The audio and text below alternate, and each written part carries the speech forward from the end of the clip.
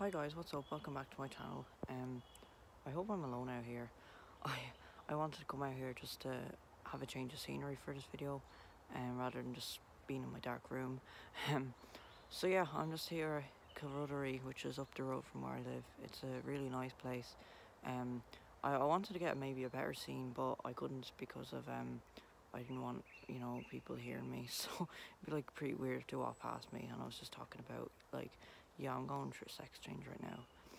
Anyway, so I'm now 3 months on T. I'm female to male, as you probably know by clicking on the video.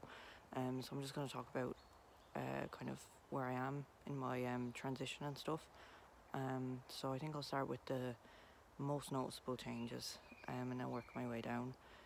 So probably the first one is my voice. It's gone quite deep. It's not doing the thing where it kind of goes high pitch, and I'm very glad at that, because it was pretty embarrassing when you were in the middle of a conversation and it suddenly jumps an octave. So yeah, that's good anyway.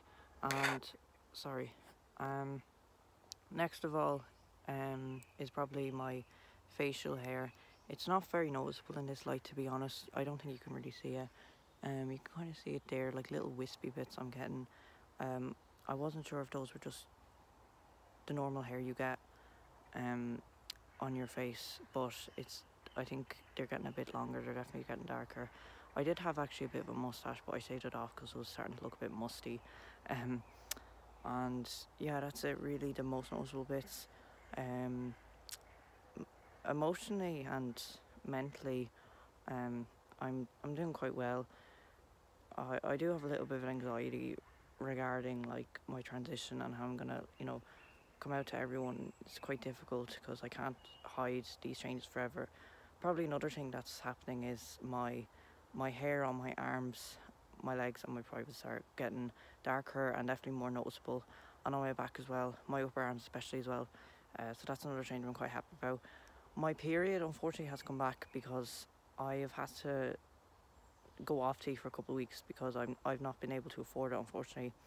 I'm working on that, and probably by the start of February I'll be back on it, so that's good. Anyway, other changes, I can't quite think of any off the top of my head. My physical changes are definitely becoming noticeable to people. They've started mentioning it to me, and yeah, so I haven't quite come out to everyone. My family I haven't told yet, so that is something I have told them I'm trans, but I haven't told them like I'm medically transitioning, so I'll do that probably in a couple of months. I'm not too pressed about it at the minute. Other transition details, I surgery, I haven't even really thought about that because it's going to cost so much. They don't really have a proper service in Ireland for it, hence I had to come off tea because I'm going through privately, and I've had to book blood tests and stuff, so that's kind of a barrier. And I am saving up though in the process, but I have to save up for other things at the minute, which is quite annoying, but I'm quite happy where I am right now. I'm not I'm prepared, I'm not too prepared for anything crazy right now, so I'm just taking it one day at a time. That's it really. I'll be back for my 4 months on T, well maybe 3.5 technically, but yeah, I also plan to go back on hormone blockers because I wasn't able to afford those. So I'll let you know how it's been. It's just this month has just been a bit crazy for trying to source medicine for myself, so yeah, hopefully I'll get that sorted. So yeah, that's everything.